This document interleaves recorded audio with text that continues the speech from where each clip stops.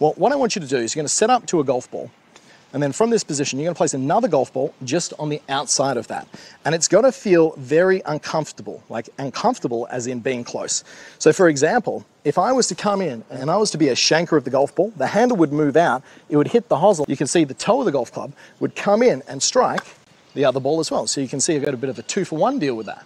That means that as I was coming in, for whatever reason, the golf club went so much towards the golf ball that it hit the hosel of the golf club and resulted in that shank. And that gave me some great feedback to know that if I was striking the golf ball in the center of the club, which is obviously what we want to do, we need to ensure that I would be able to hit some shots without striking that outside golf ball.